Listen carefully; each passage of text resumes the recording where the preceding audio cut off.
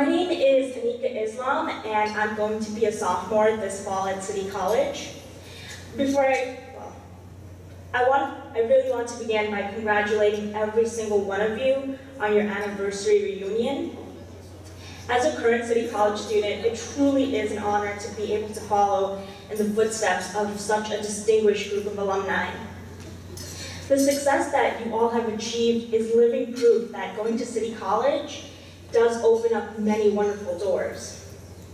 I know that many of you here today have chosen to celebrate your reunion and the exceptional education you've received at City College by raising funds and assisting a new generation of City College students. I'm here today to personally thank you for your kind generosity and to tell you that your support makes a remarkable difference in the lives of many students, myself included. I immigrated to this country with my parents and brother from Bangladesh when I was 6 years old.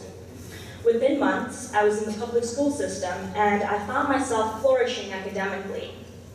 However, this newfound academic success was a shock to me.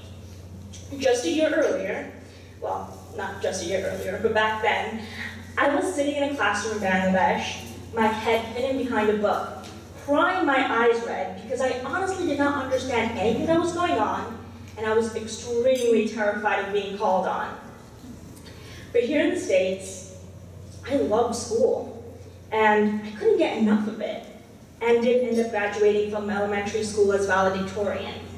I graduated top of my class once again in middle school, and went on to study at Stuyvesant High School. However, while I was publicly known for my drive and academic success, very few people were aware of the broken and dysfunctional home that I was coming from every day. My parents coexisted in an abusive relationship.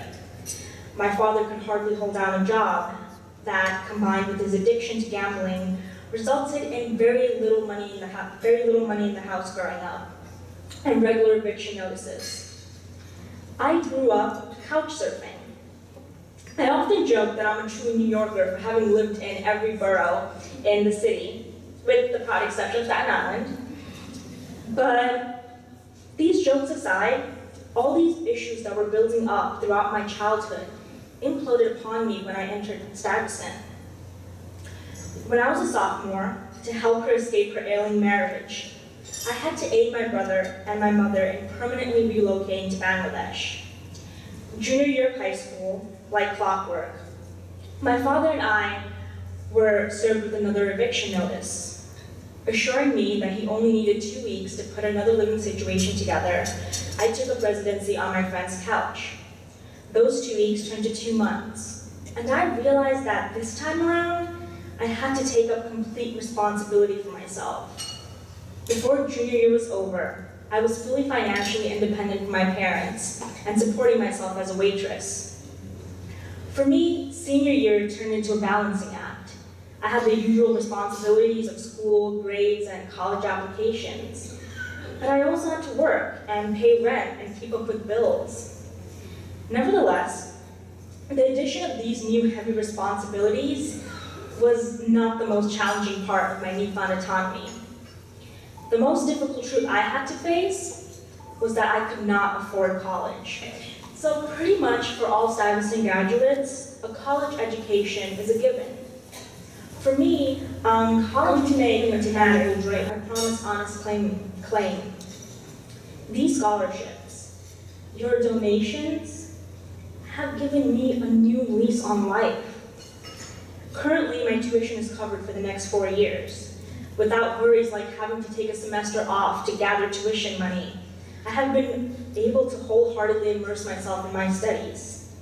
These scholarships have also alleviated a large portion of my dorming costs and have subsequently given me, bottom of my heart, a more stable home. I really do want to thank this community for my education, for my home, and for helping me be the best that I have ever been.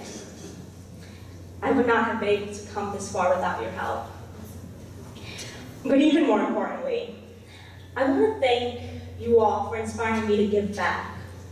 By being helped when I was at my rock bottom, I gained a very personal understanding of the impact of giving. I've come to believe that when you aid someone, not only do you change the life of that individual, but you start a chain reaction of charitable acts. Currently, when I'm not in class or working, I volunteer with Teen Citizenship Now. And this summer I'm interning for immigration and domestic violence lawyers at a nonprofit uptown.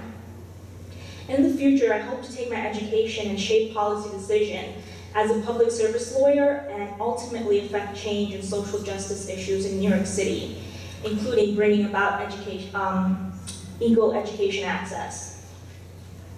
And on that note, I want to wish everyone a fantastic remainder of the night, and thank you so much.